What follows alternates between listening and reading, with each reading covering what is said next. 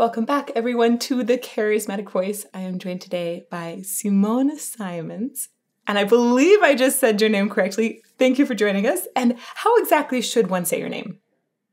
Thank you for having me, first off. The Dutch way to pronounce my name would be Simone Simons, but I've been called many different variations of that, and I reply to all of them.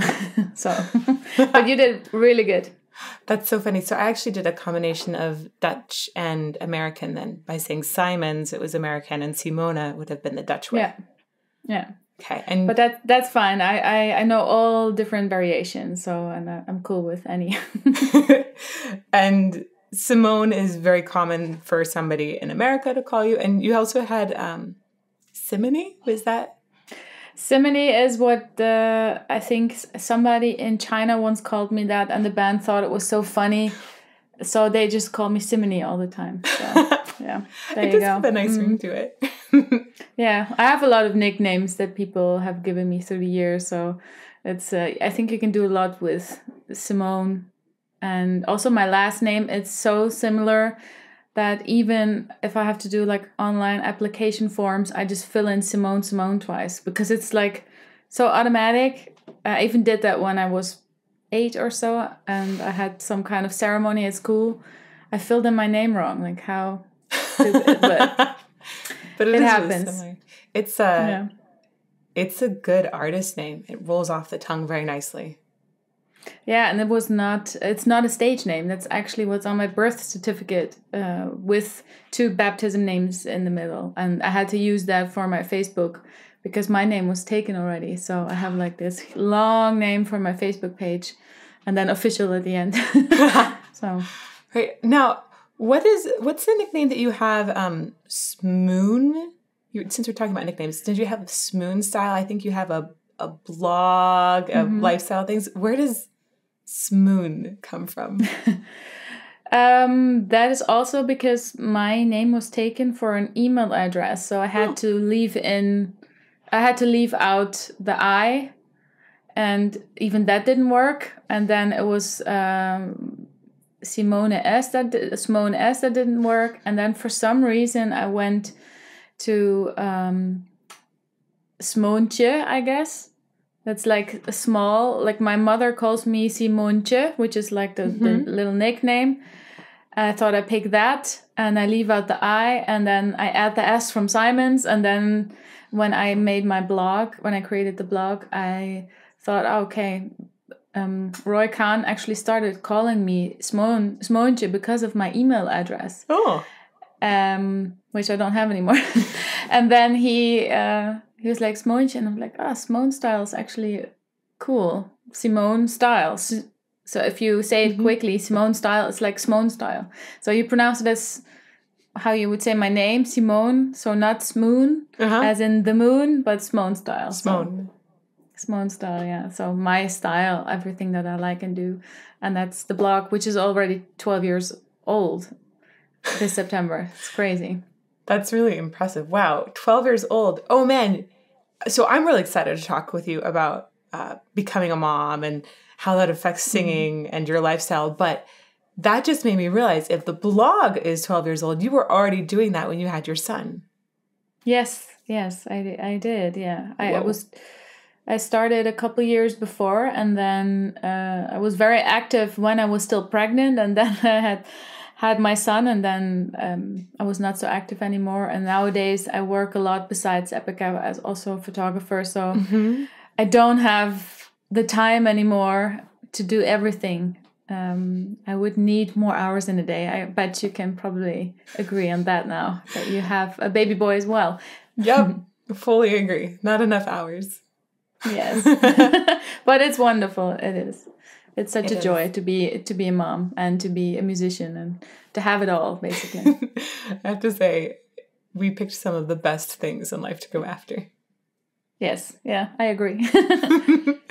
Well, what do you like more, tea or coffee? Oh, now I can totally connect this with being a mom. Before I had my son, I was a tea person. And I didn't drink a lot of alcohol. And then I had my son, and then I was like, oh, I always loved the smell of coffee, but now I actually drink coffee in the morning until midday. But in winter, I love tea, but I always start my day with a coffee. And then in the winter, I drink tea, more hot tea more than summertime. I made myself a iced tea. Ooh, what kind of iced tea is it? It is peach passion fruit. Ooh. It's really yummy. And I love this because these are just like normal tea bags, and you can make iced tea just with cold water. You don't need to, steep it and put it in the fridge and everything. It's like ready to go. And my son and husband love this too. And it's nice and refreshing. Yeah, that's really easy. I like that. So my question, to answer your question, is I like both, actually. So long answer to a short question. Sorry. No need to apologize. We're all about the conversation here. Like that's more important, I think, than the answers. I'll take a quick sip. Yeah, all right. I'd read somewhere that you also have a tea time that happens. Is this related to Patreon? Is that correct? It's one of my monthly things that I kind of developed, or I thought I wanted to do like a Q&A, get to know me better. To be in closer touch with all the patrons, to have a little bit more an intimate community feeling, I guess. And I thought, okay, then I'll just drink my favorite tea and have a little snack with it. And every month I drink a different tea or out of a different mug and have like my favorite sweet treat of the moment. And then it started to be like tea time with Simone, and yeah, it's a lot of fun. But I always have to edit out me slurping my tea or like munching on a cookie, because I think not everybody wants to hear that. There are people that love those sounds, and there are people that hate those sounds. And I actually don't like to hear it about myself, but I recently posted a TikTok of me eating like crunchy candy paper because I was having fun with my son. I thought this is perfect for TikTok. That's really fun. I like crunchy sounds, but I don't like them. In Germany we say smacking. That I don't like. Schmatzing, yeah, that I don't like. I find that very appalling. But the crackling of like chips and anything crunchy, that is my thing. Yeah. If you like the crackling of chips, I swear to you, the sound of kale chips in particular. Okay. When you've usually put them under a broiler or like, put them in the oven essentially, it gets so crunchy. It sounds like a chip commercial. And ooh. Right. And it's healthier, right? Yes. So you don't have such a bad conscience eating a whole bag. I can probably get those when I go to America later this year. We'll have a tour coming up. So I'm looking forward to have lots of American snacks, and I'll remember the kale chips when I eat them. I can make a TikTok just for you if you want. You have to let me know when that's coming out. Yes, that's I will. Perfect. Well, as far as the sweet things, I also had a later note, but I want to ask now: is it usually chocolate? My snacks, my sweet treats. Well, I'm a typical Dutchie, so I love licorice as well. That's a very typical Dutch thing to eat. Not many like it, but my son, who is half Dutch, Hungarian, German, but born in Germany, so he gets all the German food and traditions. But I always make fun, like, you're half Dutch, you're only a quarter German, because my husband is half Hungarian. And my son loves licorice as well, but all the kids that come to play here, they spit it out. It's like, I know in America it is very sweet. It's not the really strong, dark, like the black licorice with licorice root.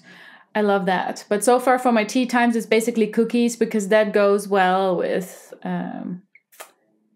tea. Or yeah, like shortbread. I cheated. I also did tea time with an espresso once because I really needed it. But but cookies and chocolates I love too. Yeah, I'm a sweet person. Like, I love sweets. Yes. How about you? Definitely. Chocolate is a really big thing. Nutella is a huge thing for me. There were these chocolates that my husband bought me early on in pregnancy when my taste buds were changing. They were an exotic chocolate like sample selection. Ooh, and sounds nice. right, those ones, they were crazy. There was one that had matcha in it. There were a couple different kinds with spices because that's a thing. There's one with like a violet flower, but when they would talk about the ingredients of them, they'd say, "Oh, this is from salt in the Himalayas," or it'd have very specific sourcing of some of the ingredients of it, and that was a ton of fun to explore. Also with tea. But so did you have different cravings, like the pickles and weird things besides chocolate?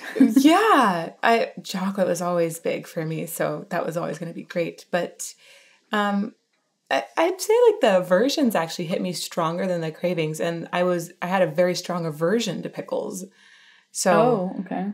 I didn't eat pickles, and I loved pickles before, so I didn't eat them for 9 months, and then after I gave birth, I ate pickles again, and they were delicious once again. It's funny how it works. Right? I couldn't stand the smell of my husband cooking like pasta sauce. It made me want to throw up tomato sauce. Like really, I had to like go up to the bedroom, but other than that, I just had I wanted to have greasy food, and they say when you're getting a boy. I was eating like hamburgers and fries, and I normally never eat that stuff. I'm also vegetarian now, but I loved the greasy stuff. I even fries. I'm not a big fry person, and I couldn't get enough of them. But I gained like 20 kilos also. I was like, I had a 4 kilo baby also inside me. Yeah. Yeah.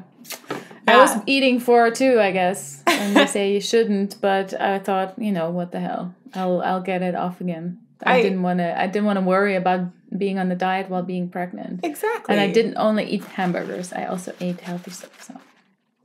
Did you like potatoes a lot if you liked fries? No, and Dutchies are potato people, but I'm not a big potato fan. I love sweet potato though. But nor my husband. We both prefer more like Asian food or Italian.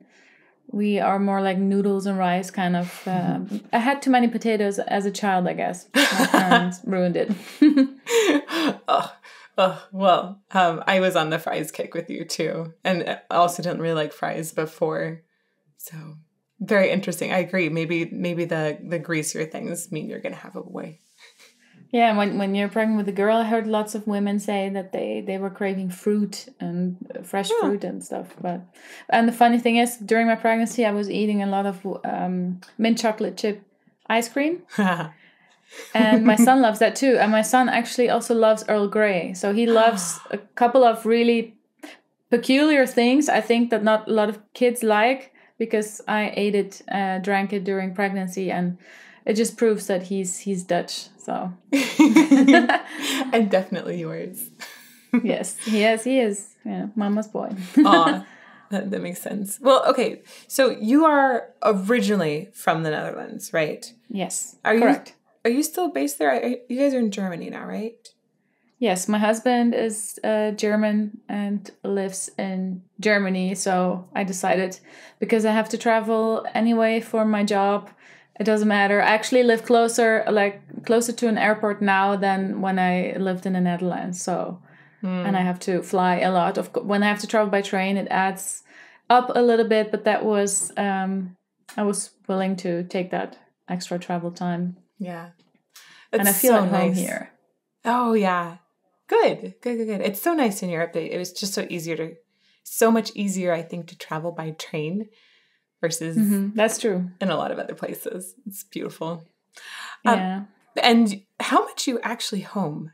Because you travel so much with Epica touring, right?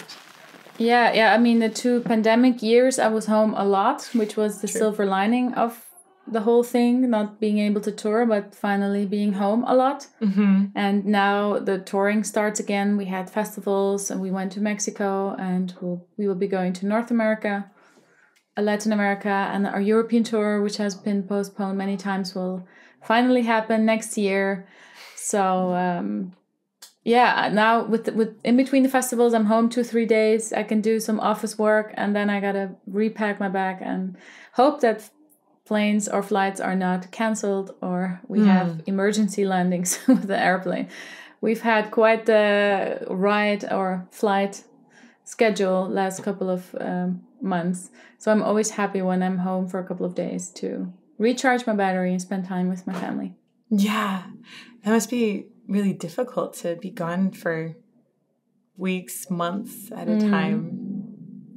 Yeah, luckily not months at a time, but the longer tours, they're tricky. To get into the tour, you need to switch your mindset and go into work mode. And then it's, once you get into that mode, it's fine. But by the end of the tour, you're like, oh, I really want to go home now. All of us have that now in the band, especially we have now 4 kids. So 3 of the Epica band members have kids. The newest addition is a son from our guitarist. And he had a corona baby. So he was home all the time. And now we start traveling again. The max we've been away was 2.5 weeks, but we have a long tour coming up. So we're probably going to cry on each other's shoulders. I miss my baby. Yeah. I was going to say, because I think the North American tour is going to be a pretty long one. Yeah. That's a long one, yeah. That's really exciting that you're able to tour again. Yeah, that was something since I was 17, and then suddenly the pandemic came and we were home a lot. And even before that, before we had our last album, Omega, when we wrote and recorded it, we had a sabbatical. So I didn't tour a lot before the pandemic came. So we were actually gearing up to go again. Yes. And then it was like, oh, we got 2 more years of sabbatical in a way after. So, but like I said, the silver lining was being home with family. But on top of that, we had to do homeschooling. Well, the ones that had kids in school. So that was trying to record an album and doing homeschooling later during the day was also kind of weird to juggle those things. I imagine. Want to give a new mom some tips on how to juggle that recording and baby crying? Because I don't know if you heard earlier, but even at the beginning of this, he was crying in the background. Oh, I love babies. Babies are so cute. I actually had to do once a guest recording for the band Angra. And the song is called Secret Garden. And my son was still quite small. And I recorded it in the studio of my husband. And that's also where my family-in-law lives. So when we were working, my son was upstairs and he could hear me. Aww. And he was crying. So I had to put him on the hip, and I was singing, like belting out the highest chorus with him on my hip, and he was like looking at me. But he was quiet. So I was singing, recording the vocals while having him on my hip.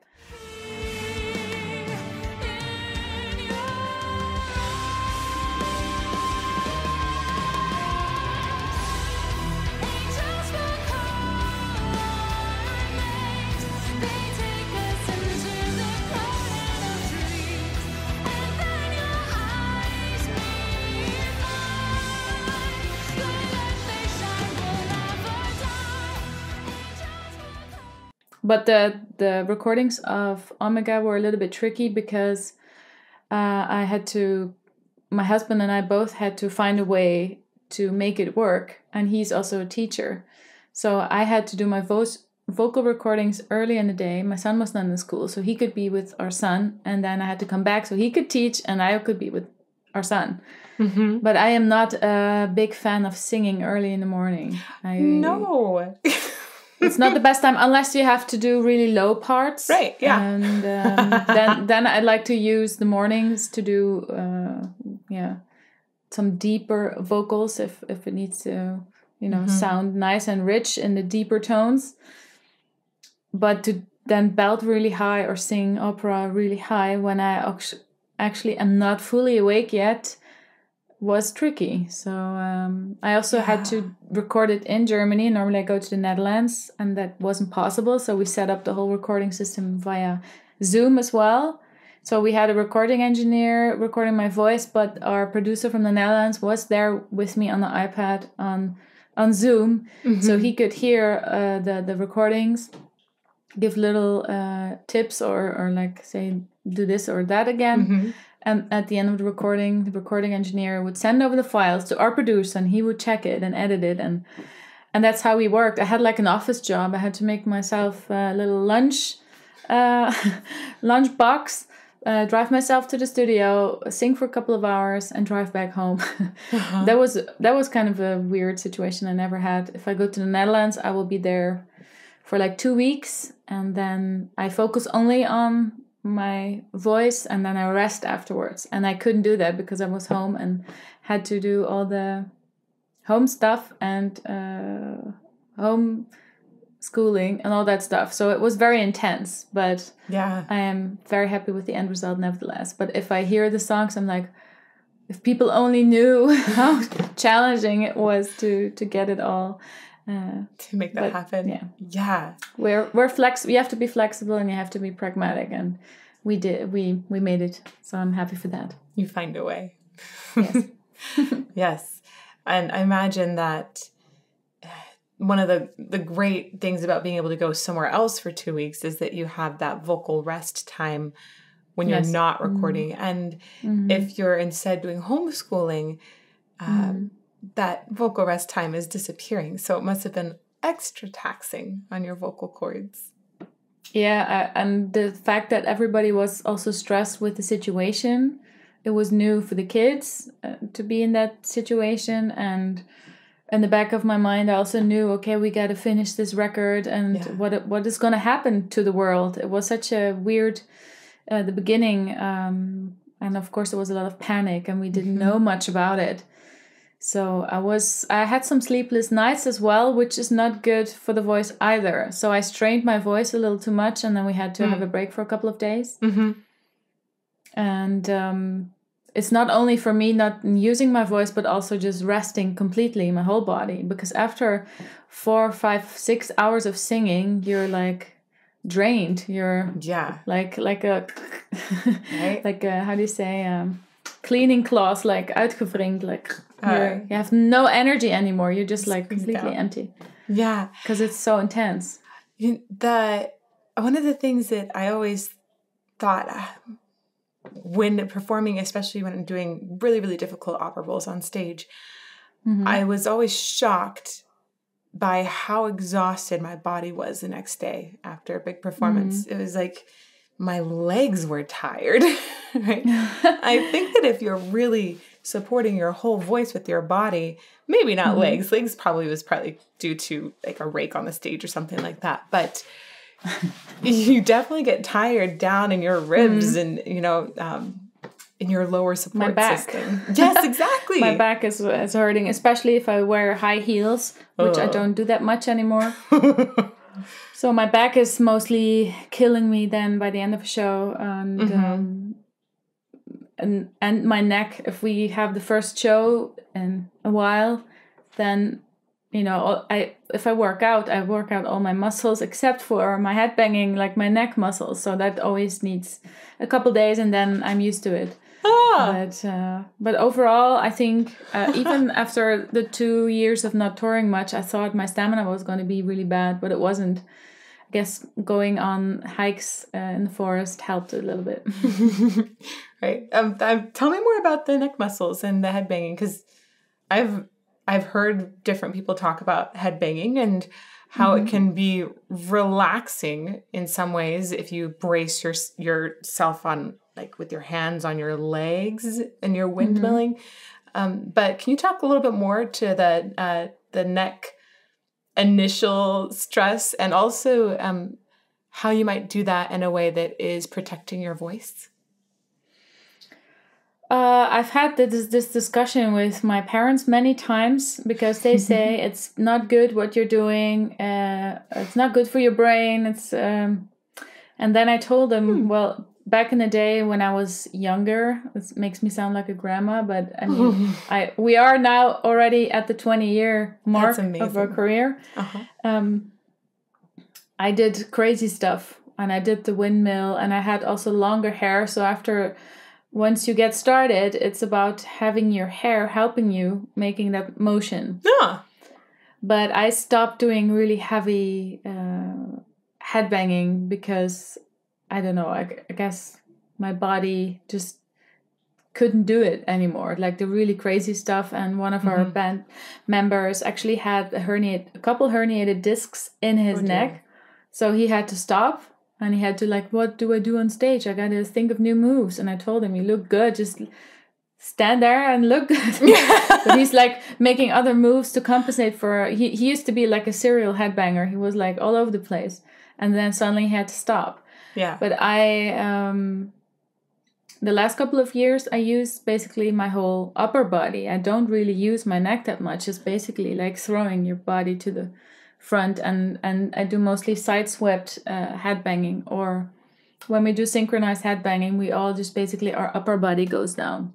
And it's not so much out of the neck. Only that the windmill really is a neck movement. But I went to physiotherapy many times. And she told me the technique that I used was not harming my body in any way. But you feel if it hurts. It's the same with singing. If it starts to hurt, you're doing something wrong. Yep. Yeah, and my head never fell off on stage, so I guess I kind of developed a good technique. But I do it with moderation now. I'm not the heavy headbanger I used to be. Mm-hmm. That's good. Well, let's talk a little bit about early music influences, because I want to know a little more about where you come from. Just doing a little reading and prep work, learning even more about you than what I had known. I saw that you Googled me.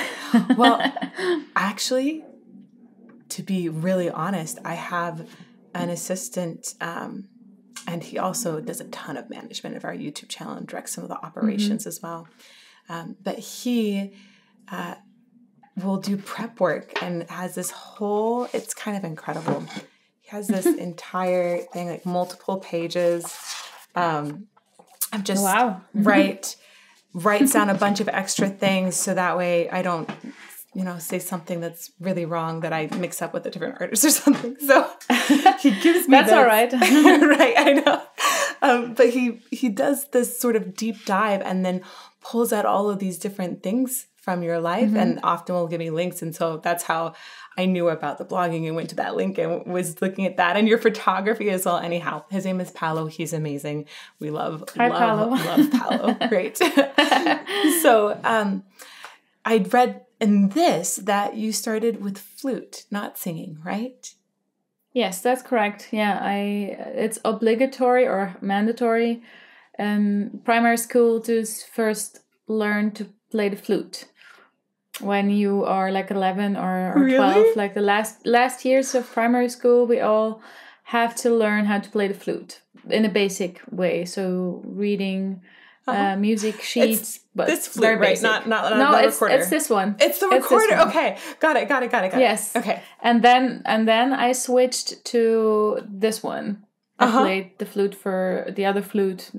In Germany, it's called Querflöte. In Dutch, we say dwarsfluit. And the other one's blockfluit, the straight one. Yeah, it's like some people. Block. I've seen transverse flute too. Yeah, they're different. But yes, okay. We call it recorder sometimes when it's this one, and then just call this flute. But I know that there's tons of different names for them. So you did the recorder first, and then the other flute. Yeah, and then And how long did you play this flute, the horizontal one? For 1.5 to 2 years. I couldn't get along with my teacher. She was very strict. I was always nervous and I didn't feel comfortable with her. And I quit because of her. Yeah, because we were not a good match. So I enjoyed playing the flute a lot. I love the sound it makes. It's a beautiful instrument.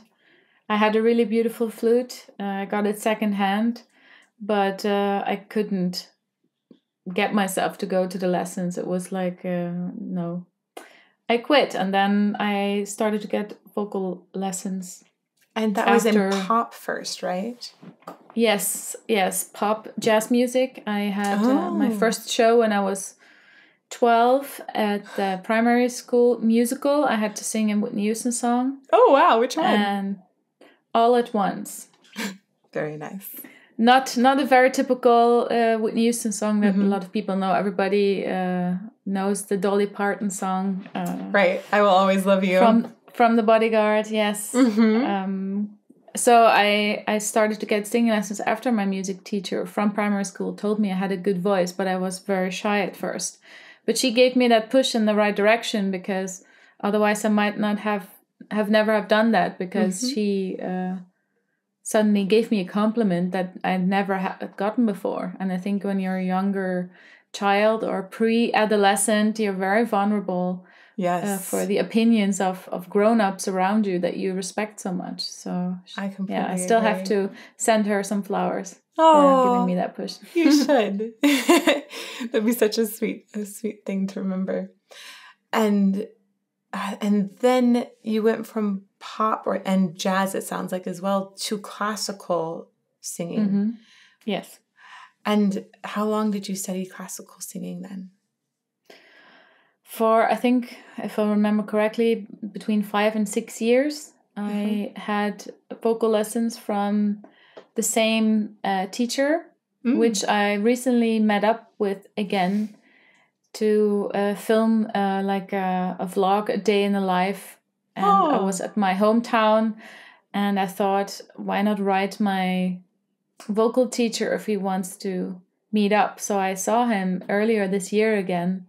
And it was really nice. And we went to my old school which is now closed, but they opened it up for me to film the episode. And that was very nostalgic to walk in that building, everything pre-Epica, and being just still a very innocent young teenager, dreaming about maybe becoming a singer one day. And then many years later, traveling around the world many times, to return there and to reflect on how far I've come since then, and also to see him again. And then he had very other memories of us working together than I had, but I've always been with my head in the clouds. So I guess I don't register everything that's happening around me. Or maybe it is the headbanging, the brain damage. I joke about that a lot, but yeah, I loved working with him. And then when I started touring with Epica, I just had irregular lessons with him and worked with other vocal teachers to have workshops for singing in the musical, learning techniques for belting, and broadening a little bit my singing style. Yeah. Actually, can you talk a little bit more about that? I'm really curious, especially because I see such a combination of different styles, and underneath them all, just some very solid technique in your performing. So after sort of having that classical base, I think a lot of people have a misconception that if you can sing classical music, you can sing anything. It's true. I think that it's a great foundation, but if I think if a classical musician wants to learn how to do musical theater, they need to go find somebody to help them with belting. So that's actually good that you say it. I stopped going to my classical teacher because I felt that I needed indeed to work with other people to teach me other techniques, because you cannot apply the classical singing technique to rock music, to belting. And for me, I felt like, okay, I've learned as much as I could from him, and now it's time to move on. I was also gone a lot, traveling a lot, and then I was asked to sing in a rock musical, and there was also a teacher. She was a force of nature, and we actually worked together on the songs for the Design Universe album. So that is 12 years ago, and I went through the songs with her to let her,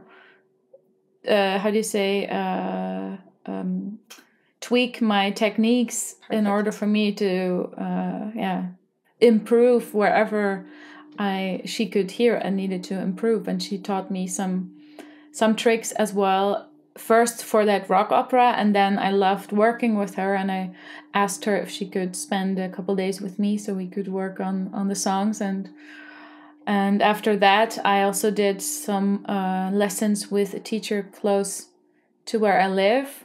He was hella expensive. I was like, ooh, that's a hefty price tag, but I'm willing to pay because I wanted to learn. And it was really lovely working with him because he had worked with huge musical stars, and he was also familiar with classical singing, but had more techniques that he could show, more styles of singing that he could teach. And the moment I opened my voice and I just started singing, and he was like, wow, you have such a lovely voice. And I was, again, like that little girl from primary school, like, oh, wow, he thinks I can sing. Even though I have been standing in front of a lot of people, he was a renowned vocal teacher giving me a compliment. And I was like, wow, I was so humbled by that. And you forget that also because I'm very critical when it comes to performing myself, I guess. And it's your job. You do it. Yeah. And then you forget about, now like the 2 years being at home, I would sing every now and then, but I can sing really loud. And my husband and son say, stop, it's too loud.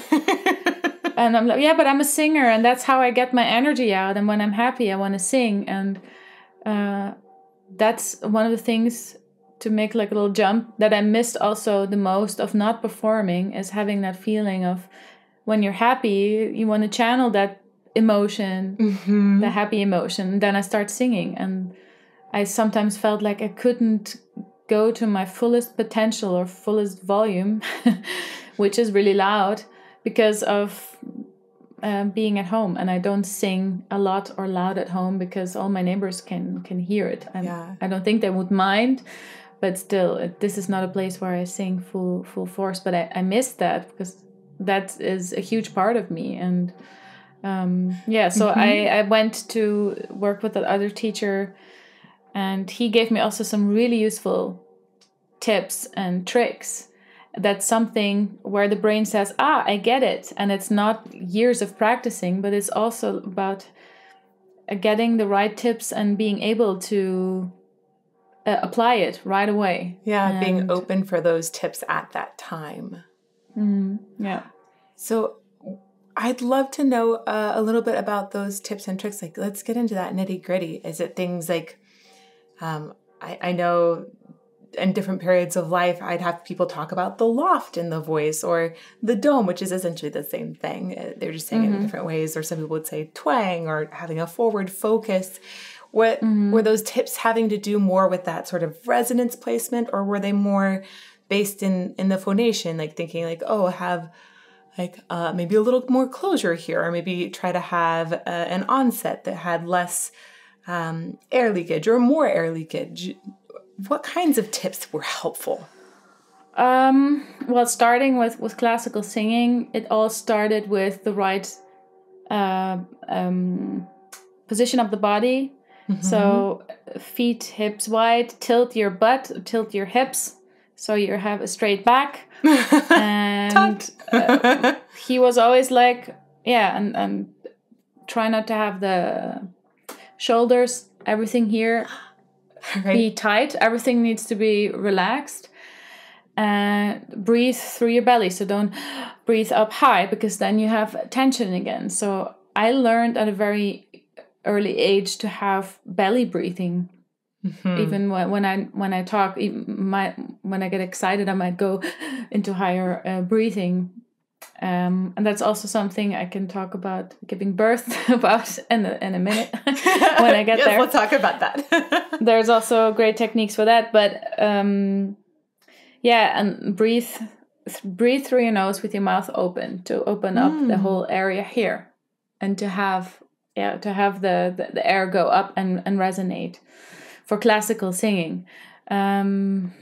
What else? It's difficult. I'm not a teacher at all. I not like my husband. I'm not good at explaining things and the anatomy of it. But it's programmed in me, I guess, the classical singing. That's what I love also about classical singing, that you can create this sound with your voice and not distort your voice, but change your voice from your speaking voice. When I sing pop, jazz, then you can hear my speaking voice. My voice doesn't change much there.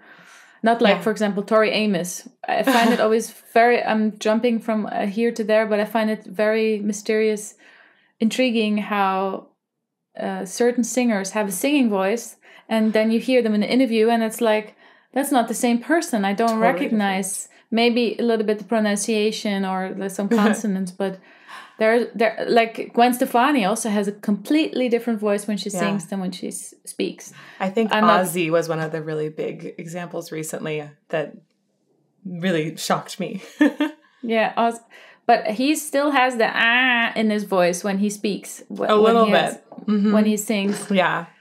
He's a interesting character, but so I was with classical singing, and I love how the voice changes when you sing classical, and sometimes I am amazed myself, like, wow, this is really a beautiful technique, the classical singing. It still gets me the most if I listen to classical singing, and that kind of, I guess, sparks that joy in me that when I started, because I had pop and jazz singing lessons, and I felt like this is not for me, and I felt like I wasn't learning techniques or anything. I felt like I learned the pop singing at the later stage after I learned how to sing classical. And my teacher, she was nice, but she was also talking too much, and I felt like it's not educational enough. It was entertaining. And then I got into the classical singing, and a fun fact is that my great aunt, so the aunt of my mother, is actually a singing teacher for classical music. And when my parents heard that I wanted to take classical singing lessons at the age of 16, they asked my great aunt to come by and have a listen to my voice and say, okay, she's ripe enough, or how do you say? A lot of people say you have to be mature enough, ripe like a plum, ripe to have to start singing heavy classical music. Yeah, that's true. She said I should maybe wait 2 years, but I didn't listen. I started taking classical singing lessons at the age of 16, 17, yeah. I think you can take classical lessons early as long as you're not doing really heavy roles or repertoire. There's repertoire that is, written for people that are young and youthful and exuberant.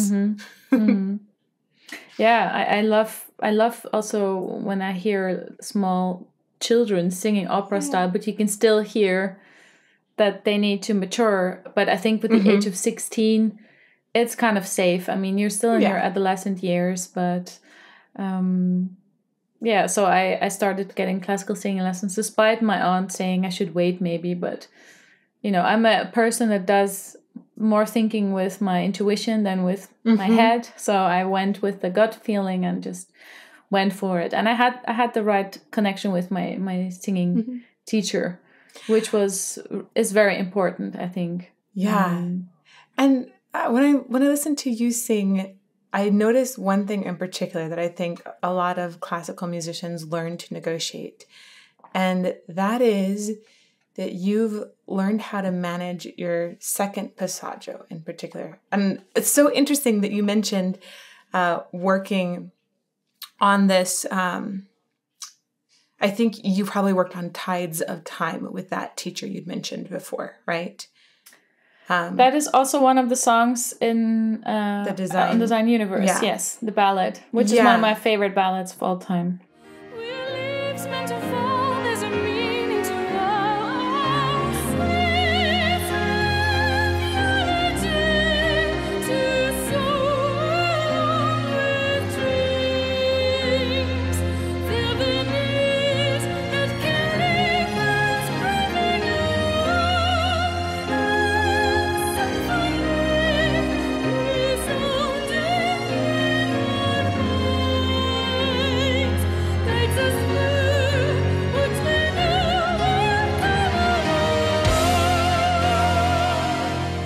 I recently heard it for the first time and made a video on that. And right. Cool. So that will premiere right before this interview does. So people have just watched it. Oh, okay.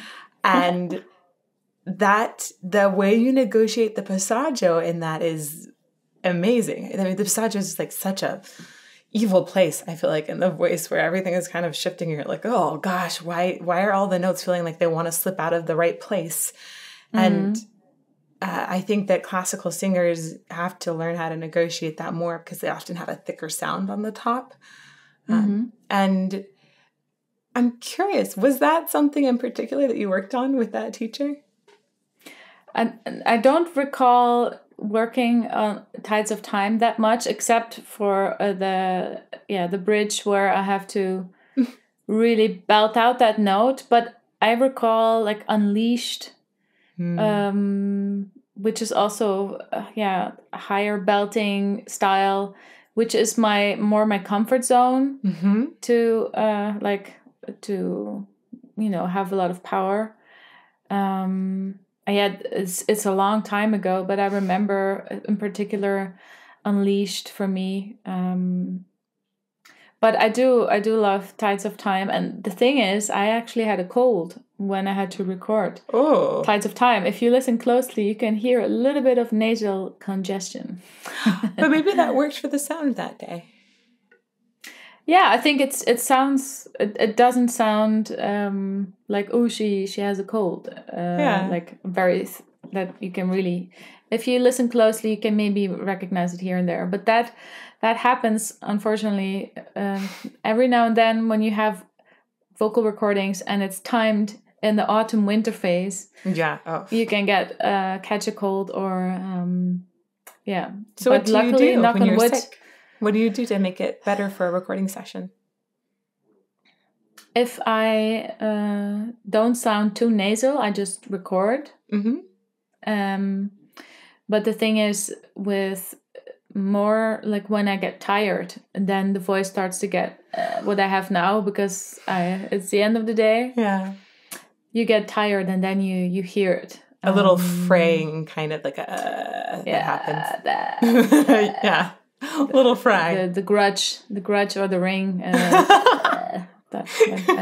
Oh my goodness. And that when I'm tired, then my voice is tired, and that is actually more tricky. I've performed with super high fever. I've performed after having surgery, but being tired to the bone, then your voice is tired as well, and that is the more tricky part than having to blow your nose in between songs, because you're afraid you might slam on the audience. But I've had very few times where I actually lost my voice and I had to get cortisone shots. Oh yeah, the shots. The last time was on my 30th birthday. We played in Berlin, and we had a doctor come by and gave me an IV with a cocktail. And it didn't work. I had to sing everything really low. I couldn't get high at all. And I told the audience, like, today's my birthday. I don't have a voice, but I want to party, and you're just going to have to sing for me. And everybody was like, yay. But it sounded horrible. It sounded horrible. It was like so rough. Yeah, and it's a frail thing, the voice. But a big part of it is listening to your body. How do you feel when you wake up? And if I sometimes have trouble sleeping, and then I just know, okay, I got to reserve all the energy that I have after rest during the day. So the little energy that I have, I can put in the show. When you wake up and you're feeling just low on that energy, or you haven't slept very well, is there anything that you shift in your warm-up to try and get it back? There is not much that I can do. I just feel more that the more I do, the worse it will get. I sing in a very economical way, and I often go into lazy mode and sing a lot in the head voice, because that is what is still there even if you're tired. And I can do that pretty well. So I cheat a little. Well, that actually that kind of brings me to another question. How do you think about your vocal registers? Can you be more specific? Yeah, well, you said head voice, and yes. And it's so interesting to me. People from different backgrounds often think about their vocal registration differently. So Sometimes you'll hear people say register 1, 2, 3, and just give them numbers. I kind of like that, because sometimes when we're talking chest, mixed, head voice, I know what I learned from classical music, and that was very, very much ingrained in me for 20 years. And then later on, as I was working more and more with people in other genres, they wanted to call them different things. And I realized then, mixed is what some people are calling head voice in classical, but a lower portion of the head voice. Some people call true head voice, some of that upper stuff. And then there's other opinions. One idea that I was really impressed by was that every note is essentially its own register, because all we're talking about is different activation percentages of the thyroid muscle and your cricothyroids. And when you think about just different percentages, then you almost don't need to think about register shifts as much, even though that can be super useful for predicting where things might change quickly. So anyhow, how do you think about those big shifting points in your voice? When we write songs with Epica, we keep in mind the register of my voice, where I can, where I have the most power in my voice. And I recently, funny enough, I got the question, like, what is your official vocal reach? I'm like, I don't know. I can sing. I consider myself as a soprano, but mezzo soprano. I can sing really high, but not as super high, like I don't know, Zauberflöte, like Queen of the Night. The really squeaky. My vocal reach has expanded a lot over the years. Partially technique, partially also what they say with pregnancy and your voice changing when you have still all the hormones in your body. Everything becomes more limber. Yeah, right. But then I got this question like, I don't know. So I Googled it, and then there's this half-an-hour video of people putting so much time and effort into picking out little parts of a song and saying, okay, this is this note. And she sings all the way up till there. But the really low ones is what I said before. I do that in the morning. Or if you have a cold, then you can go really low. And as the day progresses, your voice gets higher. Then I asked Joost, our producer, that I worked with now the last, 8 or 9 years or 10 years even. Like, what is my power reach? And then he gave me this whole list. And he's like, if you sing too low, you can sing low, but then you start to sound like a dude. and you can sing super high, but then you start to sound like a bird, like squeaking. So he says between C4, C5 is my middle reach, which is varied. I can sing very different styles of in that range. And he says my power belting notes are D5, E5, F5. Nice. And he actually told me that he doesn't know any other singer that can belt as high as I could. And I was also surprised by him saying that, because I don't think that is my stronger suit, to belt. And then I just squeeze out a couple of high notes as if it's nothing. But a lot of it is also what's between your ears. Like certain songs which you might have struggled with, but you feel insecure about. But technically you can do more difficult stuff. But it's so programmed in you, like, okay, this is the tricky part. Now I'm going to F it up. And then there are songs that are very complex, and it's like a piece of cake. I just waltz through it because you don't have that negative association with it, or that high note, I'm not gonna make it, and then you already have the wrong mindset. That is a big part. I'm like I do a lot of eyebrow aerobics, because it makes me feel that I can get higher, or like the little rope you have on your head, like the ballerina, and that helps me. I think everybody has funny little tricks, that make them get that note. And of course it is pressure, the right support, and squeezing the oranges under your armpits, and those kind of things the tricks to get it. Yeah. One of the most amusing ones I've ever heard, I heard in high school, was between your nether cheeks, clinch a nickel, right? So squeeze your butt a little bit for a high note. That kind of can help sometimes in certain situations. It's always funny. But everybody for has me, things. it's this squeezing the oranges and putting my feet even deeper in the ground, so to speak. Right? Isn't it strange? You don't have breath muscles in your feet, but thinking about your feet as if they were in the stage, or even thinking about that energy coming up from below your feet, it works.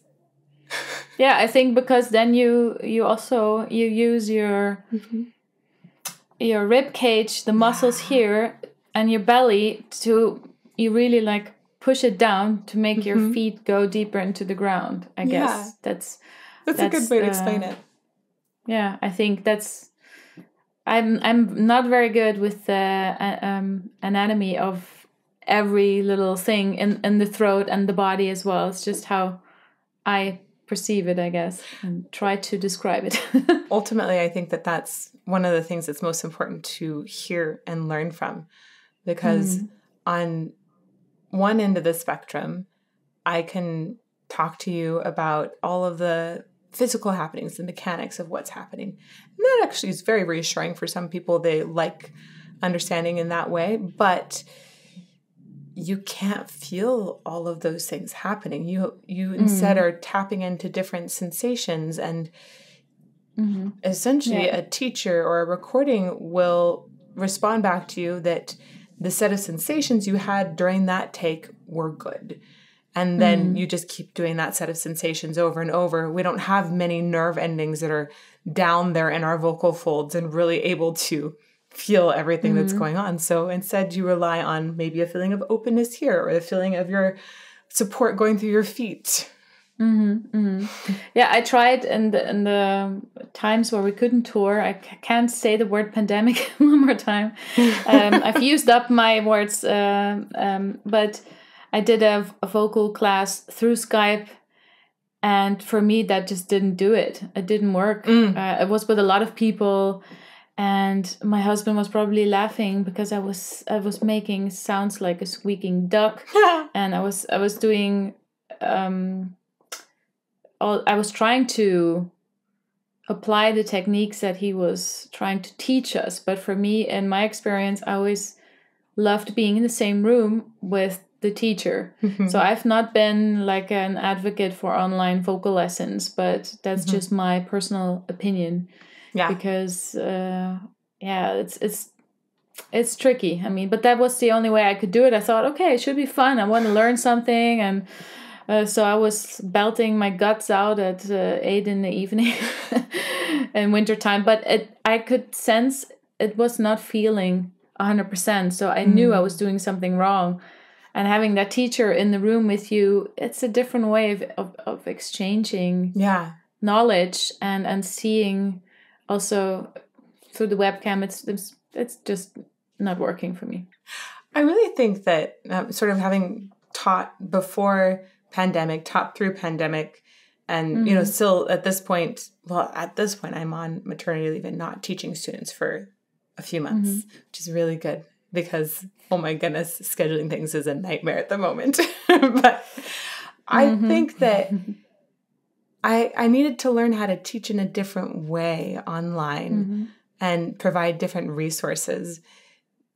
Ultimately, when you have a really, really advanced student, especially if they're advanced in opera, we're working off of acoustics in a different way because we don't have any sort of amplification. So if you are used to working operatically on things, I don't know that online lessons all the time for an advanced operatic student is going to work.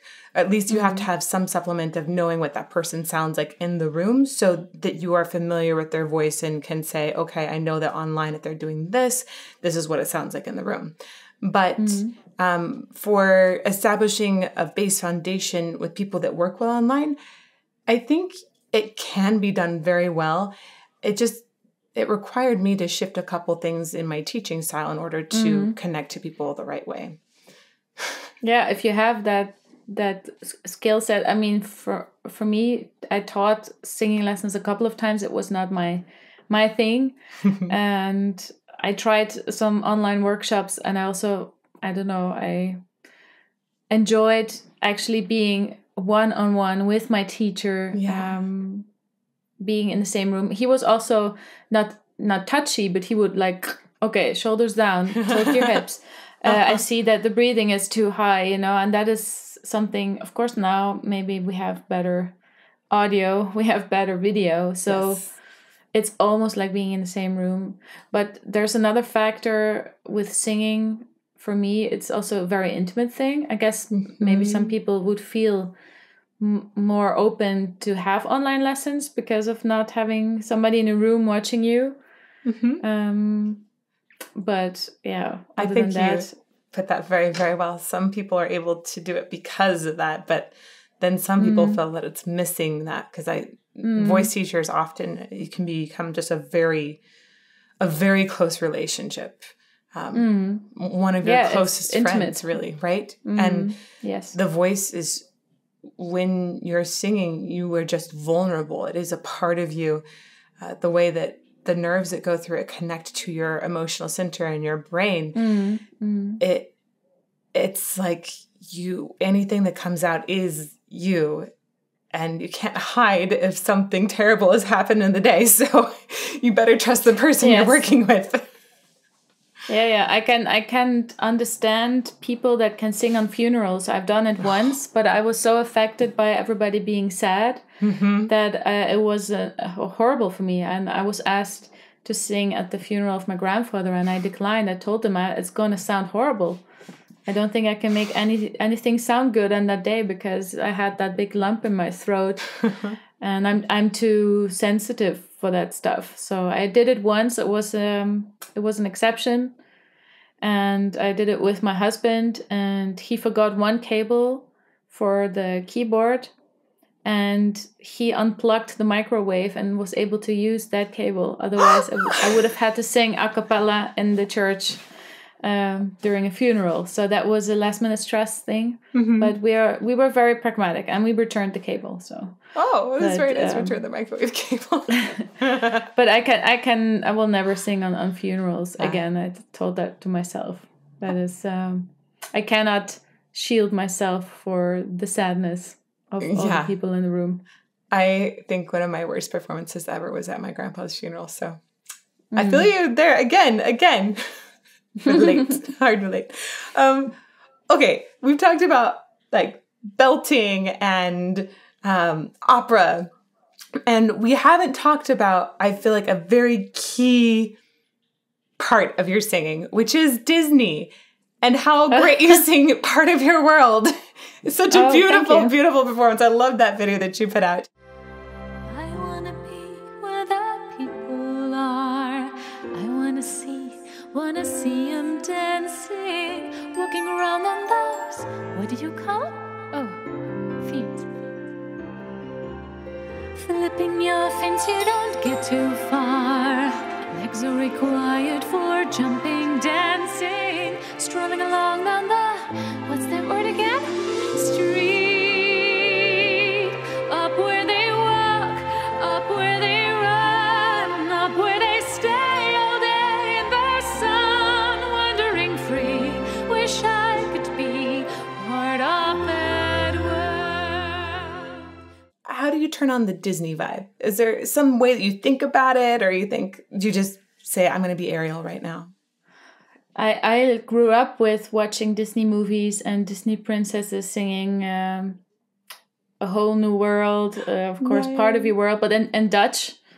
And I think I was not a typical girl that I had dolls and everything, but I never liked the color pink. I never rode horses or ponies. But I loved the old Disney movies and the music and the singing, and also the voices they picked for them, which are always very, kind of the same style. I think the Dutch one, she's called Laura Vlasblom, if I'm correct. She's also a musical singer.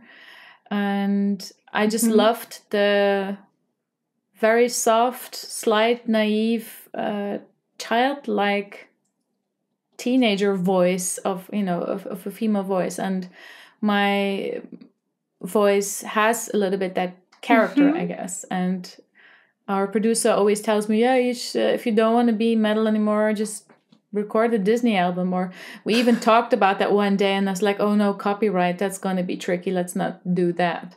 And then I started working with my husband. We recorded Nightmare Before Christmas, This Is Halloween song. He produced the whole thing, and then I filmed and edited it. It was a lot of fun.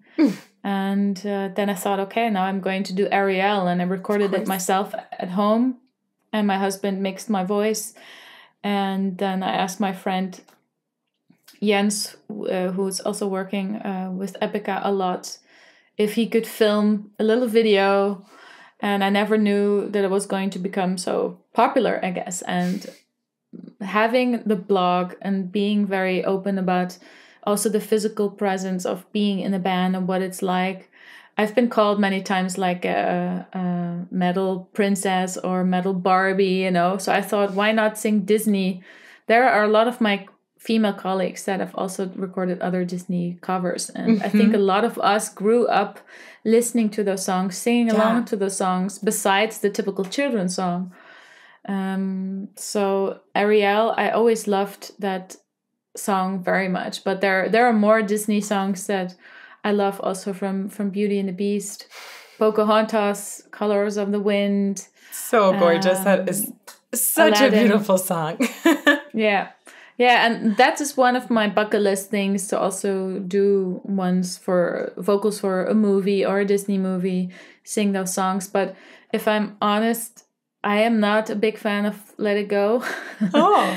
I could probably sing it. I've done it for fun, but for me, I'm not a Queen Elsa or Anna fan, so people will probably not hear me sing that song. But I love the old Disney a lot. That is my jam. It's definitely a new style, I would say, or it's sort of a new musical direction. You have the Alan Menken Disney, and then you have a bunch of new Disney that's a little more pop influenced, I would say. Or it's not even just that. Sometimes we're having different cultures really influence, in Encanto, where you have a little more of the Latin rhythms. I love that. That for me.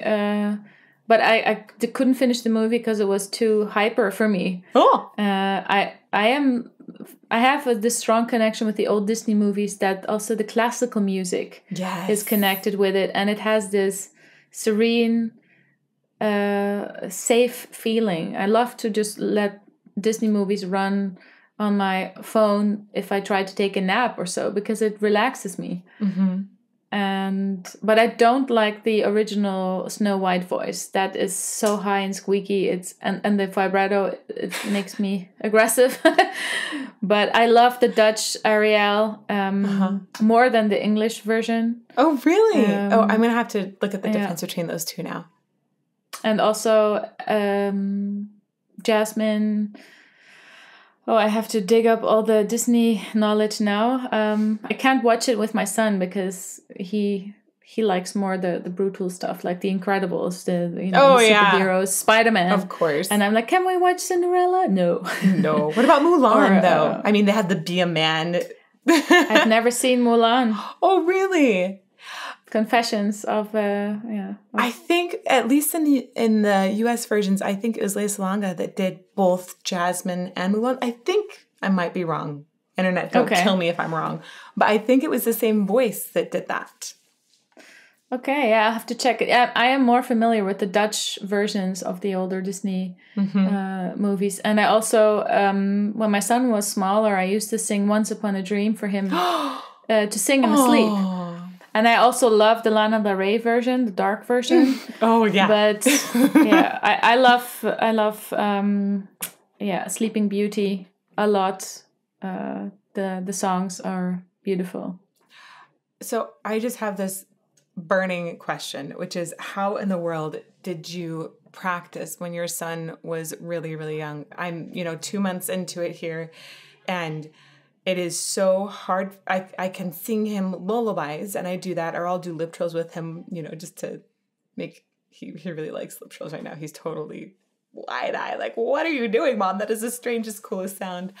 But I can't practice opera with him at the moment because it's super loud with him right there. And either he's usually with me or he's asleep, in which case we don't want to wake him up. And if he's with my husband, it's usually because I'm trying to have a work meeting. I actually was in the studio when he was 2 months old. I recorded my vocals for the Quantum Enigma. Yeah. How did you do that? How did you even practice for that? It was a traumatic experience because I had a newborn baby and I wasn't 100% healed from everything, physically and mentally, or like not healed, but yeah. I was not back to my old self and I wasn't sleeping. So I was exhausted. I don't know how I did it. And my son was there in the studio with me. So I was breastfeeding. Oh my gosh. And eating a sandwich at the same time. And then going back in the studio and singing for a couple hours. Feed him again, eat again, sing again. And then go to the hotel and not sleep during the night. And I did that for 2 weeks. My mother was there. My husband was there for a couple of days. And then my mother was there. And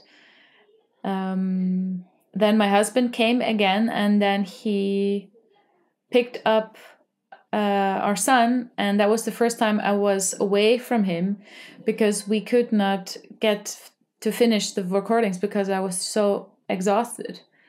So that was the reality of being a mom. And in retrospect, I should have planned, or I didn't know, we had the schedule of this is how the album's going to be recorded. And it was 2 months after I became a mom, and I was actually not ready physically and mentally to record an album, but I did it in the end.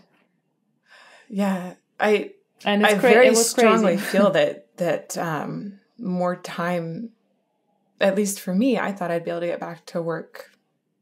I thought I was going to be working full time at this point, and now we're keeping me part time till January. So that'll be 6 months.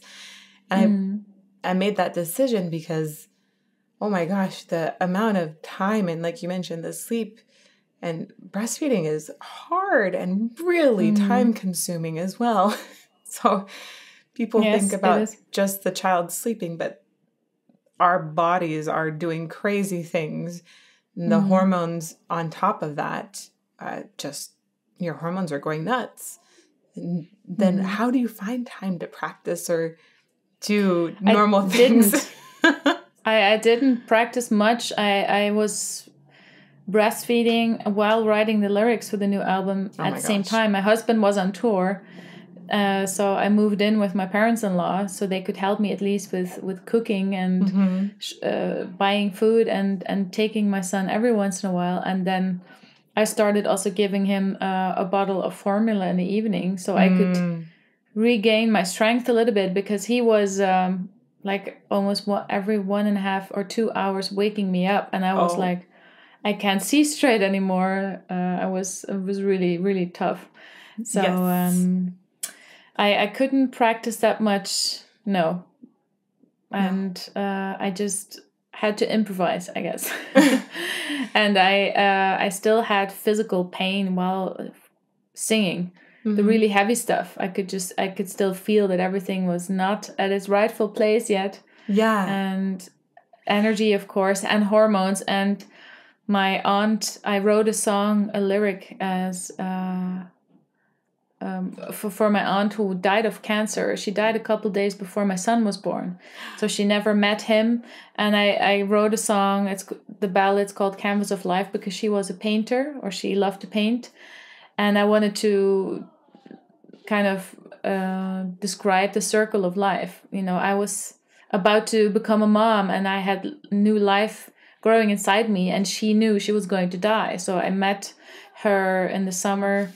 So she saw me fully pregnant, but she was not doing well. Mm-hmm. And then I used one of her paintings in the artwork as well. And I thought, okay, I'm going to write a song about her. And then I was in the studio. So she passed a couple weeks before Vincent, my son, was born. Mm-hmm. And I couldn't sing the song. I was so emotional because, of course, the hormones. Yeah. But also I thought, shit, like, it's good to be emotionally involved in the music, in the lyrics, but there's a point, like with singing at a funeral, where you just choke up. Yep. And I had that problem a lot, and I had to tell Jos, okay, we need to take a break, and I need to think of something happy, because it's triggering the frog Mm-hmm. in my throat, the lump in my throat. Yeah. So yeah, and of course I was emotionally, physically so exhausted, and more emotional than usual, and I was crying at several occasions because it was just really tough. Yeah. And I was trying to do it all, you know, trying to keep everybody happy, keep my son alive. And I was like walking around like a zombie, trying to squeeze out that last note. That one more note. Oh man, that just seems like a very tough experience. It was. What you've talked a few times about the physicality, and how it sounds like how your support essentially had shifted as you were singing, and that you had physical pain still. Can we talk about how support and the way, maybe even thinking about breathing, how that shifted through pregnancy and then after pregnancy for you? I performed live until I was 6 months pregnant.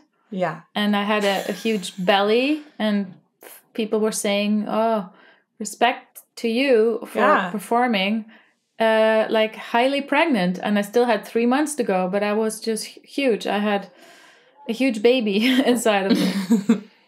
Plus my belly was really going to the front. So it was like, it had to go somewhere.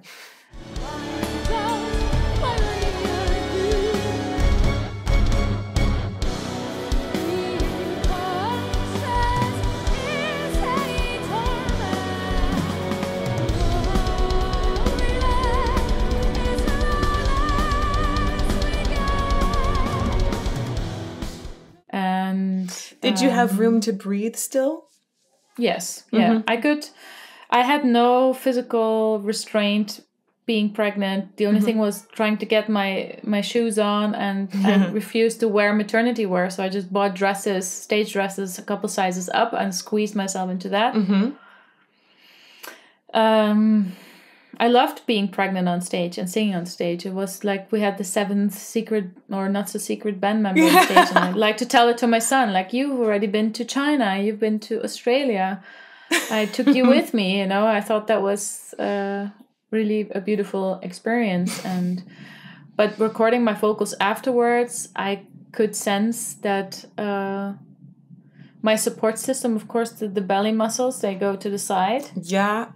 And I have to go back, and I had not the official, there's a term for it. I'm very bad with Latin names, but when the belly muscles don't go together and you get a little bit of dome-shaped belly. When they split, yeah. Yeah. Mm-hmm. But I never had that official diagnosis. But it did feel like, okay, suddenly my support system feels weird. Everything is weak, stretched out. But I had more pain in the lower parts, so like the pelvic floor. Yes, because I had a natural birth, so that was painful for me when I was tensing all the muscles. I felt like I was about to give birth again. Well, yeah, those muscles, like there's tearing that happens down there too. And that is extremely difficult to come back to that. Even if you just do like a hard S and you go, that kind of thing, I think people can feel that there. Lower connection. Yeah. Yes. And from my experience, I think because I've been very aware of using those muscles since super young and continually sort of leaning into the pelvic floor to help with really high, long notes. In delivery, I felt like that helped me a lot. And I was a really good pusher. Like the doctor said, oh, wow, okay, you know how to use those muscles. And I said, yes, thank you very much. I've used those for singing for years. But coming back to it afterwards, they felt tired, which is, that sounds like that's what you experienced.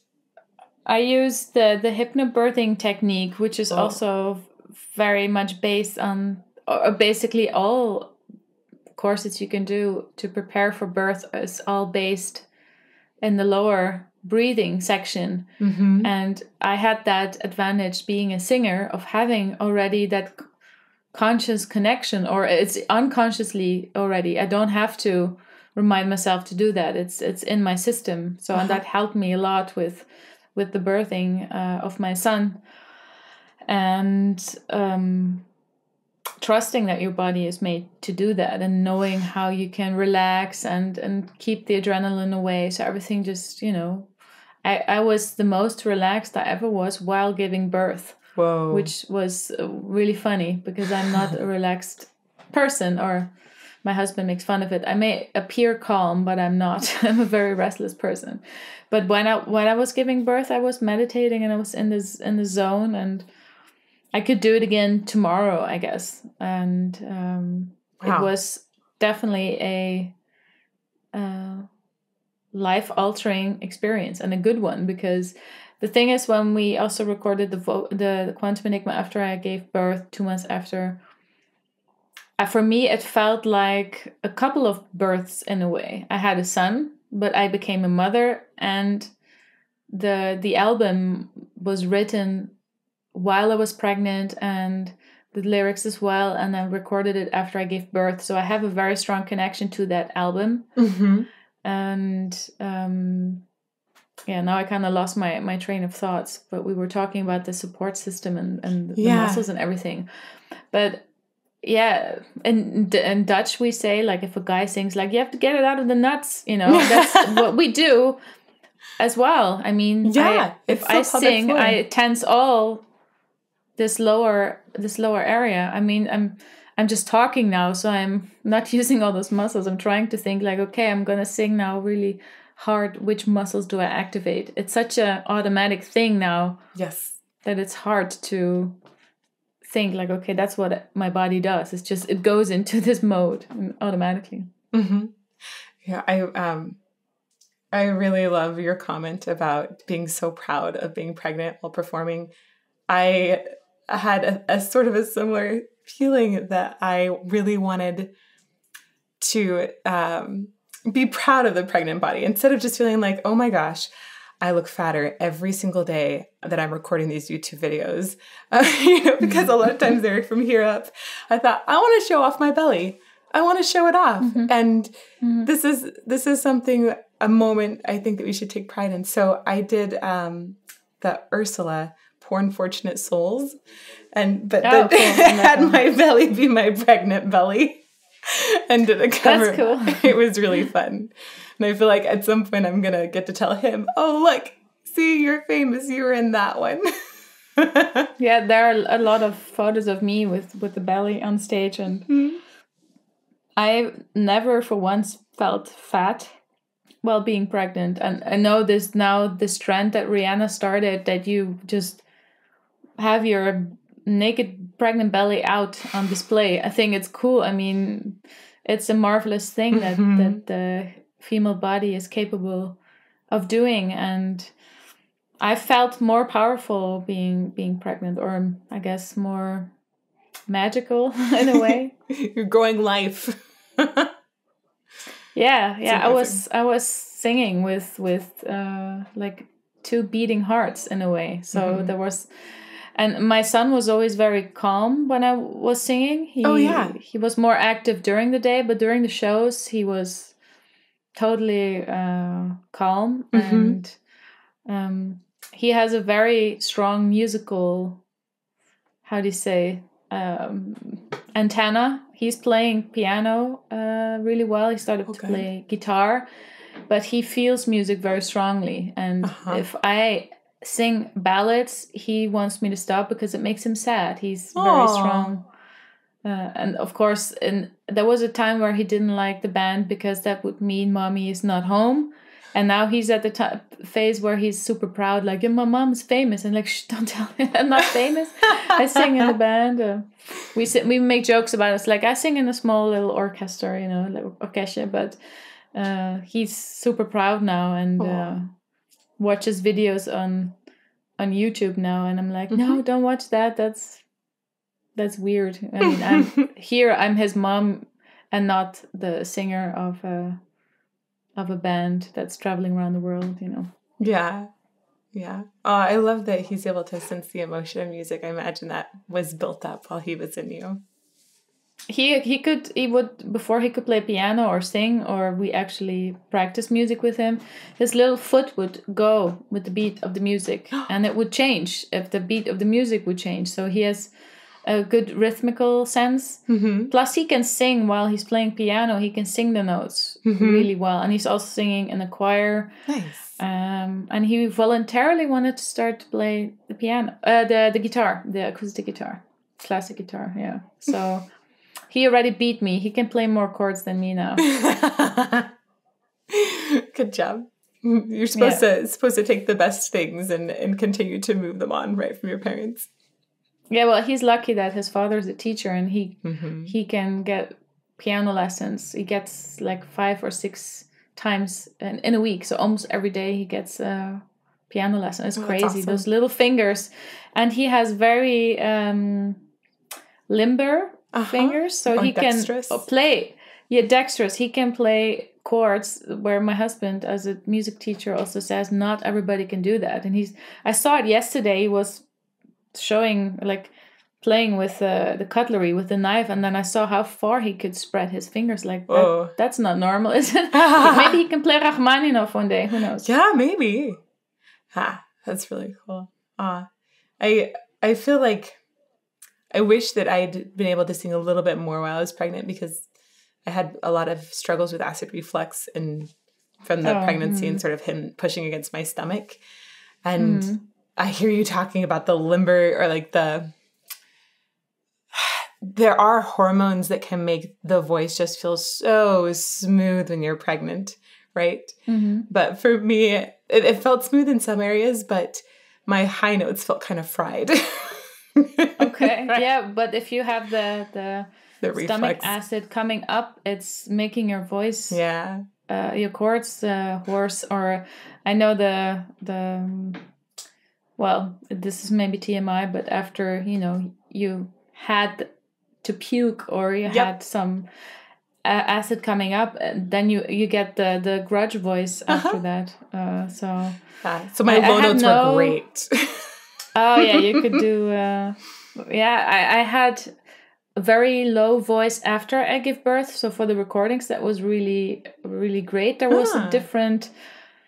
I don't know if it was also the hormones or if it was also the transformation of becoming a mother and discovering a whole new array of emotions that you didn't have before, and different kind of love, and becoming more vulnerable. And I guess opening up more into showing those emotions in the singing as well.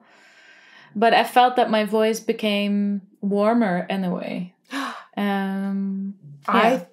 I was noticing from some of your early stuff to some of your later stuff, and I noticed it sounded like there was more warmth in your voice then than when I was listening to Tides of Time. And I was thinking, I bet that also women's voices, as we age, they do tend to lower a little bit over time. So I'm really glad that you mentioned that. I think that I was hearing that as well. Yeah, and I don't know if it's not something that my technique changed, And I heard the horror stories about lots of women saying after pregnancy I couldn't sing high anymore. My voice became super low, and it never came back. But for me, my voice only expanded in both the low and the high. Yeah, your highs still sound gorgeous and Thank floaty. you. Thank you. Oh, of course. I was just curious with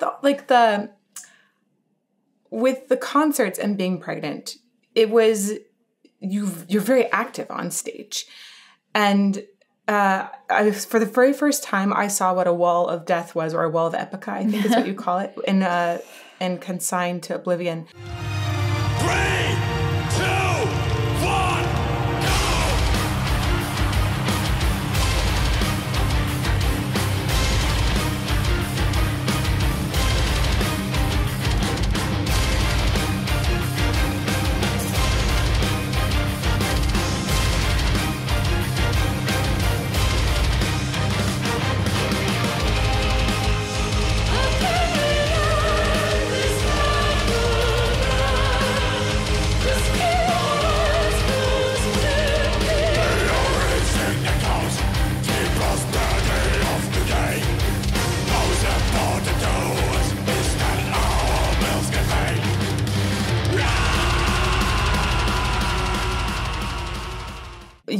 You also run around stage a bunch.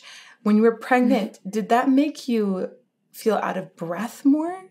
Did you have to sort of stand in place more? Or, I mean, obviously the balance is off as well. Was it more difficult to move around? No, I think my butt also grew a little bit, so I was pretty anchored. I don't know. But I was wearing high heels. I don't recall being out of breath or anything. Mm-hmm. I had a really easy pregnancy, and sounds like it. Yeah, the only thing I had was not singing related. It was just the water retention at the end of the pregnancy. Oh yeah, I felt like an elephant because it was high summer, and I'm anyway not a good. I can't handle the heat. Also non-pregnant, and so my ankles were this big, and I was happy I didn't have to squeeze myself into a stage outfit anymore. We canceled we rescheduled one show because I felt I was getting too big. And I thought, no, I don't want to be in a tour bus, almost 7 months pregnant. So we rescheduled that show. Mm-hmm. But I did crazy stuff while being pregnant. We went to China, we went to Australia, so I had long flights. And one show or one flight was during the night, so I didn't even sleep. I was 5 months pregnant back then. Mm-hmm. I ate weird things in China. I could not identify what I was eating. Yeah. So in retrospect, I was like, oh, that was a little rock and roll. Yeah, I was going to say, from also spending some time in China and knowing how strict pregnant diets are, whoa, that was gutsy. Yeah, it was. But I always have snack attacks, like muesli bars with me, granola bars, nice. Nuts, and in case of emergency, chocolate as well. So yeah, chocolate. Always must have chocolate nearby. Yes. Well, you said something that reminded me of some patron questions, and I want to get to some of these patron questions. But we're going to start with Runa's, which is, first of all, she wants to know when Epica is going to come back to Australia. And then she also wants to know what has been your favorite place to perform. Australia. I love Australia. Too bad it's on the other side of the world. I know. It's like the longest flights ever. But it's worth it. I love the people there. I love the nature, the vibe. It feels kind of European to me in a way, Australia. I love the accent of the Australian people. Super charming. I was there. We were there twice. Once when I was pregnant, and then another time. So I have fun memories about it, and we connected it with China, so we didn't have like the whole long flight. So we are looking forward, and we're looking into options to go back to Australia. Hopefully next year. This year is fully booked. Yes. And my favorite place to perform. I get the question a lot if I prefer to be in front of thousands of people or a smaller crowd. I would pick a smaller crowd because it is more intimate. Yeah. And you have a stronger connection and interaction with the audience.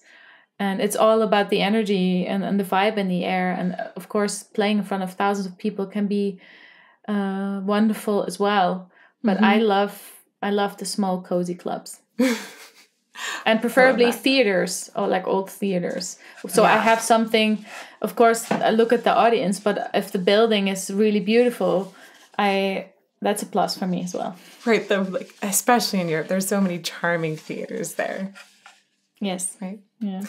Quirky Uncle Dave wanted to know, you've had to perform with extreme jet lag, migraines, and food poisoning, among other issues.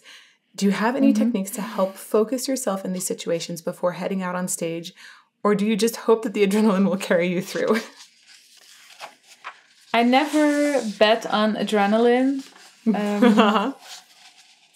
I know that it's basically always there, but I'm always extremely focused and in the zone when I have a show. Especially before a show, I like to have my moment of calm. I listen to music.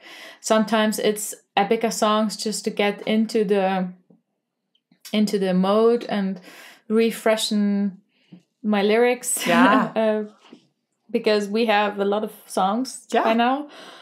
And I've had it happen that songs I've performed the most, suddenly the lyrics were gone. And I was like, what's happening? I think I need to keep up. So I listen to Epica songs. I get ready for the show. I drink my tea, water, whatever. I used to drink Red Bull. I stopped doing that when I got pregnant, and I haven't touched one Red Bull ever since. It's probably good. And I like to eat a banana. That's the thing that I've been doing because I don't like to have a huge meal before a show. I've had that a couple of times. That slows you down. So I don't eat a lot. So I feel not so like a big rock on stage. But if I have a jet lag, I've had that many times. I dropped my phone in the toilet right before I had to go on stage. Oh, no. We were all sleeping in the backstage. That was actually in New Zealand. And then I couldn't fall asleep until noon the next day on the day of the show. And then I slept a couple hours, and then we had the show. It was so quiet. Half an hour before the show, we were all lying there like dead. And then like, we have to wake up. We have to do the show. And then I went to the toilet, dropped my phone in the toilet. I was like, what happened? Oh, there's my phone. I picked it out, got ready for the show. And I was on stage, and it felt like a dream. But I guess at that moment, the automatism, you go on autopilot, I guess. Yeah. You try to enjoy it, but sometimes you're surviving when you have either food poisoning. I've had that. Surgery on my leg. I was sitting on the bar stool performing the show. I had high fever, jet lag, lost my voice, still tried to get a sound out of it. I've never done a playback show because that's not my thing. I'd rather sound horrible, cancel the show, or point the mic into the audience. Wow. So I'm very pragmatic. Yeah, it sounds like it. But in like all of the best ways. Try to. Good. Ruben wants to know, after hearing the snippet from the famous Dutch girl band Linda, Roos, and Jessica, if you would form a once-in-a-lifetime Dutch singing girl band, who besides Charlotte would you like to have on board? And Till Lindemann wearing a dress in clogs isn't an option. I think Anneke van Giersbergen probably. I think she's also one of my best friends among all the other female singers. We know each other for many years. We've sung together a couple of times for Arian, and we have a good connection. So I think it would be Simone, Charlotte, and Anneke, the new Linda, Roos, and Jessica. It was actually an Arian. I think that was that the first time. I think that was the second time I heard you. The first time I heard you was singing Sancta Terra, I think, where you brought Floor with you. And then the next time was Arian in The Day That the World Breaks Down, The Day That the World Ends. That one. Yeah. Where you're singing The Counselor. Yeah. Yes, I love that. And you've done a lot of collaborations with Ariane since too. There's their most recent album, Transitus. You did a big collaboration with Ariane. Yeah, that was actually out of the Ariane comfort zone, I guess. That was very different compared to Web of Lies and 011011 album. That was hilarious. Anyhow. They seem so contented, yet inside so damn sad. They pretend to be decent, then turn out to be bad. They claim to be honest, but really they're lying. They try to be modest, but often they're cocky, conceited, pretentious, obnoxious, and this human equation is driving us crazy. This human equation. I love working with Ariane. He's always very well prepared. I basically just have to study the vocal lines and go to the studio and just sing it in 1 hour, and then I'm done. And then we just talk, and we both have the same kind of dirty sense of humor. So it's always fun spending time with him. And I was a fan of his work before I was singing in a band myself.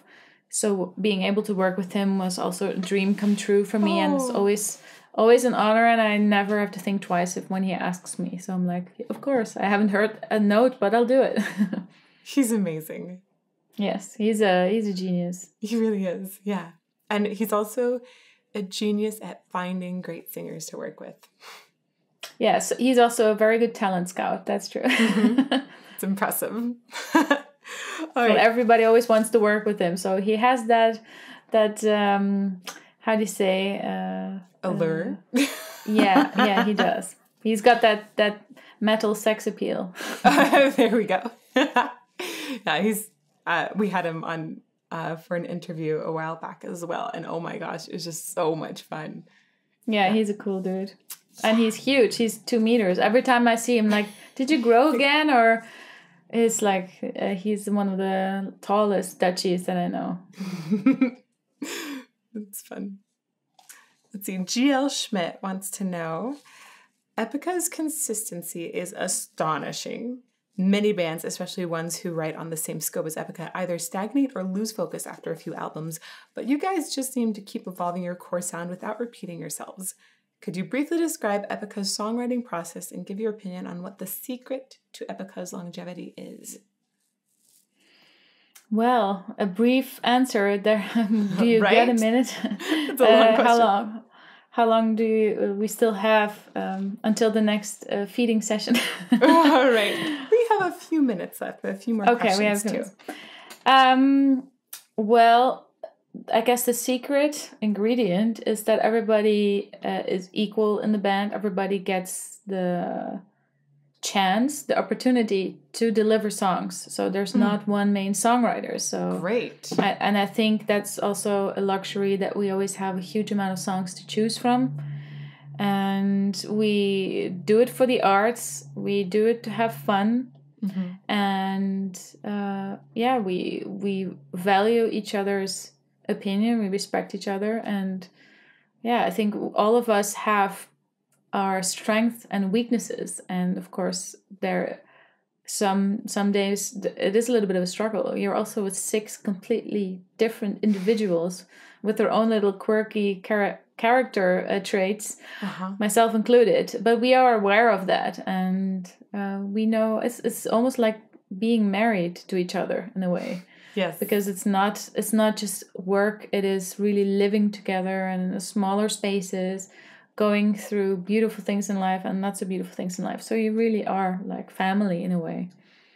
Oh. And yeah, that's how we do it. But It's a beautiful answer. okay, I'm done answering the question. Lori Miller wants to know, in your monitors, how do you like yours mixed? Does the mix change per song? And what happens if they malfunction during a show? Oh, I start cursing if they malfunction, but Right. I am very used to having my in-ear monitors. That's something I've done since day one.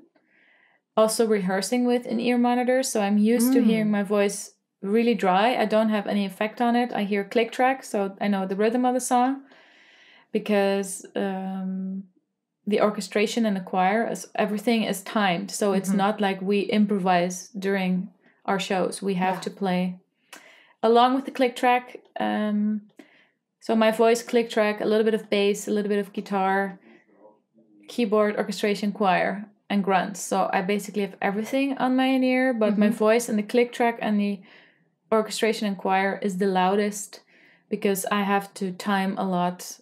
I have to sing along with the choir a lot. And my sound doesn't change much during the show. There's maybe one song where, like Cry for the Moon, the beginning, I ask our in-ear monitor guy to amp up the orchestration so I can pitch nicely with violins. Nice. And then he pushes it back after the intro is done. But we do like little okay, click track higher, and then he knows, okay, I need to hear more click track. Guitar down, Mark down. And I don't need any drums because my mic picks up the drums from the stage. And I hate it if we have a small stage, then I hear a lot of drums and mainly snare, and that is sometimes tricky, and sometimes I have to switch off my in-ear monitors. I got new ones recently that have like little filter systems in them, so you hear a little bit more ambient sound. But I'm never really use it because I want to block out as much sound on the stage as possible. Also the drums, because they're the loudest. Yes. But the problem is they picked up by my microphone. So you just always try to have your back sort of picking up some of the sound. And yes. And I like it if we have a stage setup where I'm then in the middle and the drums are here and the keyboards are there. But sometimes the drums are right behind me. Yep. And if we play in a smaller club that is the stage is not deep, I'm very close to the drums and I hear mainly drums. I love you, Ari. I love him. I love our drummer, but it's loud. It is loud. Yeah. Yeah, I can see that. Bart wants to know, you and the band always seem to have so much fun and energy when performing.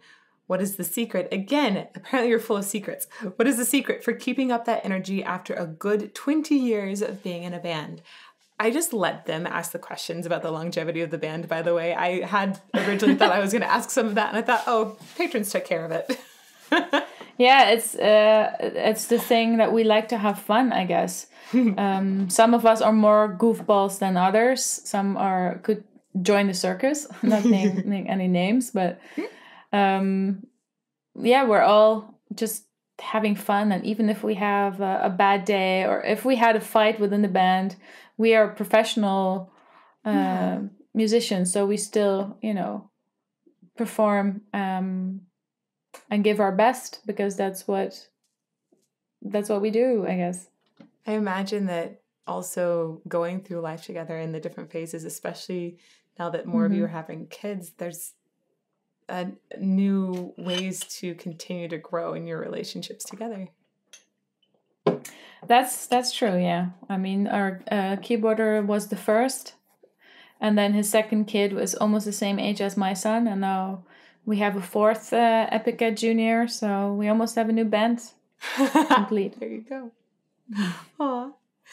Arnold Naderpelt said, looking back at Epica's lyrics, they tend to have a lot of unique, non-repeated text in every song. How do you remember so many long couplets of so many different songs? Do you have any special technique to help you memorize them all?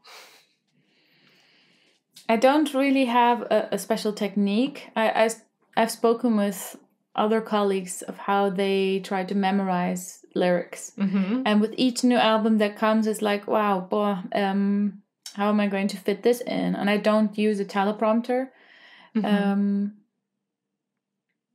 We had one for the Aryan shows, and he didn't tell us until one day before the show because he wanted us to learn all the lyrics. Oh, that was smart. But it was a nice thing to have just in case, because once you panic on stage, you block and it doesn't come. And sometimes you think, oh, it'll come, and then it also doesn't come. So a new technique that I have been using the last couple of years, because I noticed that, okay, I'm starting to sometimes forget lyrics or be stressed out about it, even though I never was before. I write down the lyrics with a pen on paper, because my brain will remember it, will process it differently than if I just listen to the song and sing along to the song. And I've spoken to Anneke also once, because when we tour with other singers, we often ask them to join us on stage for a song. And she was like, well, it's a lot of lyrics in that song, Storm the Sorrow. And I even have to agree with her. It's a lot of lyrics. And I also have to freshen up the lyrics every once in a while. And she's like, yeah, what I do is I visualize and see like what you are singing about. And that helps her. And I started implementing that as well, trying to literally see in front of you what you're singing about. Yeah. That helps. But brain farts come and go. Can't help it. Right. Especially with jet lag. When you're tired, then it's difficult. Yeah. Exactly. And for me, especially when I'm singing in another language, the writing helps a lot. A lot. Because if that language isn't your first language, then making sure you know exactly how to spell each of those words and where the divisions are in them and what that word means, if you're writing it, it really tests that knowledge, I think. So I think that's really good. Yeah, and writing is still different than typing. I also often type things, like when we had our huge stream concert, Omega Alive, I made a whole script and I typed down all the songs. I have copied it from Google, and then there's often a lot of mistakes in it. And I'm like, that's not the lyric. Now I'm screwed. I don't know what the lyrics are. So then I go through all the songs, beginning to end. I'm kind of a fast typer, but sometimes I have to jump back a couple of times. And then I type the whole lyrics as I'm listening to the song. But writing it down is a deeper level of really planting the seed in your brain, planting the lyrics in there. Yes, I totally agree. And then last question from Erin Doring, who said, it can be difficult enough to find what feels like a healthy work-life balance with both parents working in careers with fairly regular hours. I can only imagine how complicated it might get when one or both parties are on the road. So I'm curious how you and your husband achieve a satisfying balance between career and family. I guess mutual understanding of both being in the business and respect for each other and being supportive and having a good support system, as in family, helping us coordinate everything. But it is a struggle to organize everything. So we go with the flow, I guess, and we've had times where it was very hard being apart a lot, or just basically giving each other the key and like, okay, now I'm gone, bye, you take the baby. That has happened before. But we try to, when we plan tours, make sure that they are not timed at the same time, longer than a couple of dates. But we have it figured out, I guess, for now, and it works really well. So we're lucky. We're very happy that we have people helping us. I love them. Just mutual understanding and respect. I feel like that's key to all relationships in life. Yeah, I mean, we got together before we had a child, and we both are in the business, and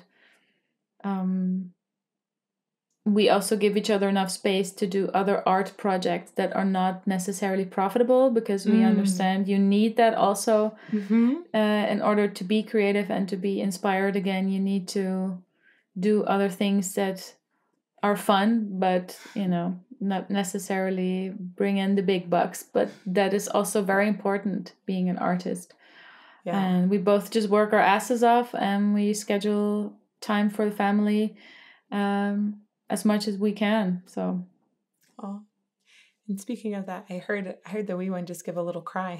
So I believe somebody needs his milk. Yeah, we're drinking our tea, and I know, it's like, it's my turn. Yeah, feed me. So thank you so much for taking time and chatting with me. I especially appreciate the insights into motherhood. It's very heartwarming and encouraging. Yeah, it's a great thing, and combining both can be tricky at times, but I consider myself lucky that I have both. So even though it might be challenging sometimes. Yeah. How can we support you? Where can we find your music? Maybe tell us a little bit about maybe Patreon and some ways that we can subscribe to you there. Really, tell me the ways that subscribers and myself can best support you. We have tours coming up really soon. Yay! We have our anniversary show, which is sold out. But yesterday we announced that it's going to be live streamed, so everybody can join. Everybody can see this super unique concert that will take place on the 3rd of September. You can get your information at the Epica website, epica.nl. I have my own Patreon, which is basically focused on, I call it audiovisual art. It's cover songs, get to know me better, photography related videos. My goal is, because I also work as a part-time portrait photographer, I want to create my own coffee table book, and that is a little bit the goal that I set through Patreon, in combination with me singing a song every once in a while. And I also have the tea time there where people can ask me all sorts of questions and live hangouts, and it's been a lot of fun. And it's just my name, Simone Simons. You can find me there on all social media, on Patreon. My photography website is also that name. My blog, simonstal.com. I'll give you all the information except my PIN code. Deal. And we will write all of that as well in the About section below this video, so people can find those links. And thank you. And really, I encourage everybody to support you. You're just an incredible artist and really, really beautiful singer in person. Thank you so much. Very lovely to chat with you. I guess we can chat for hours, but somebody's hungry. Someone's hungry. I also got to bring my almost 9-year-old baby to bed. Aw. Well, cheers to you. And cheers. It's been a lot of fun. Thanks for having me. Thank you.